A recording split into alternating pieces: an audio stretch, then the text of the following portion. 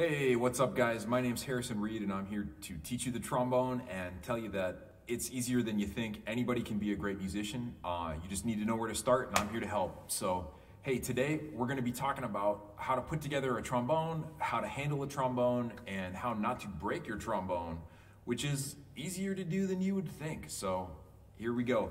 I've got my handy dandy stand today. A stand is great. So, all right, actually, yeah, first, how do you put together a trombone?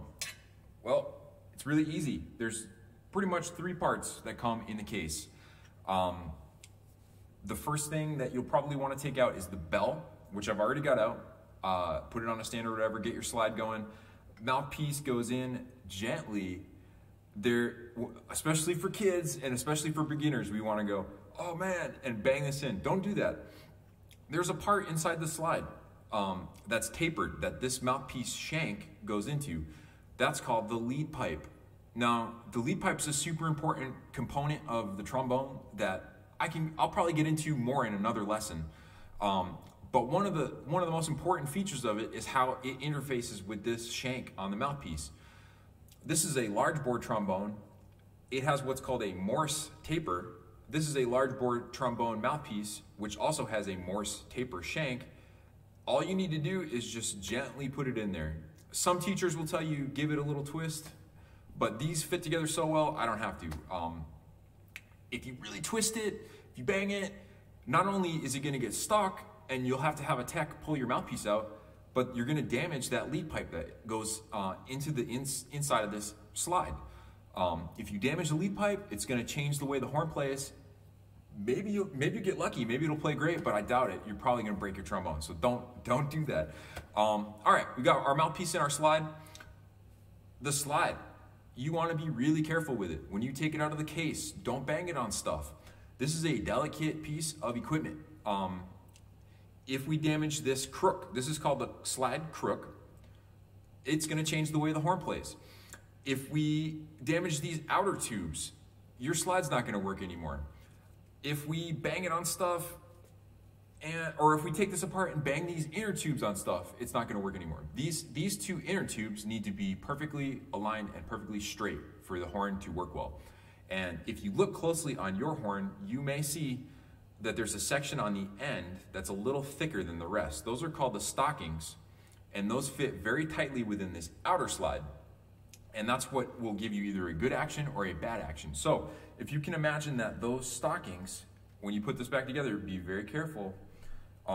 If you can imagine that those stockings kind of ride inside this outer slide, those are what keep everything working smoothly and straight. But if you get a dent here, guess what? Those stockings are gonna bind up on it.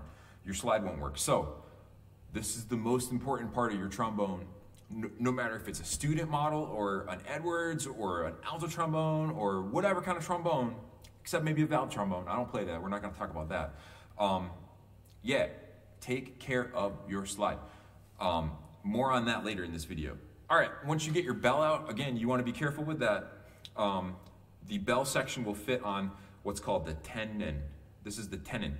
That goes in, again, you're gonna want to jam it down and twist it. Don't do that. You don't need to do that. And then this nut kind of just tightens down. Don't over tighten it. You can see there's gonna be kind of an angle formed between the slide and the bell. And I kind of have this opened up a little bit too much. So it's okay to twist it a little bit so that you kind of want a 90-degree angle, maybe sometimes a little less. I've seen some people play with it more. That's weird. I don't know. Maybe that's just what works for them. Okay, my horn's together.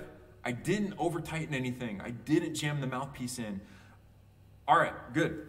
How do we handle the trombone? So as soon as you get your trombone, and if you're sitting, you're gonna wanna, oh, look, there's this bumper on the end of the slide. See that little black bumper? I'm gonna put that on the ground. That's okay. I'm gonna be really gentle. You can rest it like that, but you don't wanna do it for too long. The trombone is heavy, there's weight, and all of that weight is resting on your outer slide tubes where they go up into these cork barrels or bumper barrels. So all of this weight from this trombone, if it's resting on these slides, they're going to compress. They might go out of true. They might go out of alignment. And if you have the tendency to, or if you want to put it down like this and then lean your weight on it, like a lot of kids do at school, I know you do it, that's even worse for the slide. Don't do that. If you want a better way to hold your trombone when you're not playing it or when you're sitting in a chair, grab the two slides with your right hand and just rest it. Just rest it like that. All of the weight is on this tenon joint, and you're not going to damage your slide holding it this way. When you're holding your trombone and you're playing your trombone, all right, let's talk. Just have an open hand. If you have an F attachment, which I hope you do, my lessons, I usually, I teach people buy a horn with an F attachment. Although my King's got a brace, even though it has an F attachment. This horn does, you'll notice that this brace is way high. My thumb can't go around it. That doesn't make any sense. So reach around. See that? That's how you hold your trombone. There's this thing called a slide lock. I'll engage it. So now you can see if I let go of my pinky, my slide's not going to go anywhere. If I disengage the slide lock, again, you don't need to over loosen it or over tighten it. Now my slide's free to move. Okay, so sometimes you'll see people sit with their horn like this on their lap. That's okay. I do it, everybody does it. It depends on if you have a short break, yeah, turn your page, that's fine. For a really long break or a lot of rests during a piece, I'll do this, unless if the conductor says, hey, I don't want you to do that for whatever reason. And I've had some conductors that really care about appearances, so obviously do what your conductor says. But if I can't stress enough, be very careful of your slide. So when we play, oftentimes we'll have a stand right here, and especially for young kids, they love to be just in a stand, and they will hit the stand with their slide. Be careful. You have probably good eyes. If you don't have good eyes, get glasses. Your stand can be a little far away, and then you don't have to worry about hitting your bell or hitting your slide. I hope you're catching my drift here. We want to take care of our instrument, and we want to make sure that our slide is always working as best as it can. All right, when we're playing, for these lessons, sit upright or stand upright. And what does that mean? That means I'm not compressed, I'm not tight, I'm not leaning over. But just because we're sitting straight doesn't mean we need to be tense. It should be very natural. There's a tendency for beginners to want to go to their horn. And I'm not talking about just kids, adults too want to go move their head to their horn. Don't do that.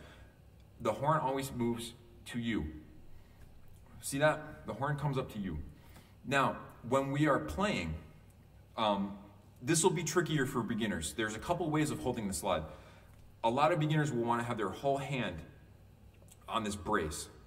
Now think about that. With that much of your grip, it's too easy to move to the left or to the right. And what is that doing? It's putting stress on these inner slides here. You don't want to do that. So most teachers will recommend, okay, we're gonna hold the slide like this. Thumb on one side, two fingers on the other. That's good. Notice, if I hold my horn that way, all I have to do is just kind of put a little bit of force on it and my slide is moving freely. There's a better way, there's a way that I hold my horn that I recommend. If you're a kid, it might be scary, maybe do the way I just demonstrated, but if you want to have the best slide action and take the best care of your slide, all I use is my index finger and my thumb, and the rest of my fingers are free. That does there's a lot of benefits to that. First of all, check out my hand. See how my wrist is straight, and I'm not going like this, I'm not going like this.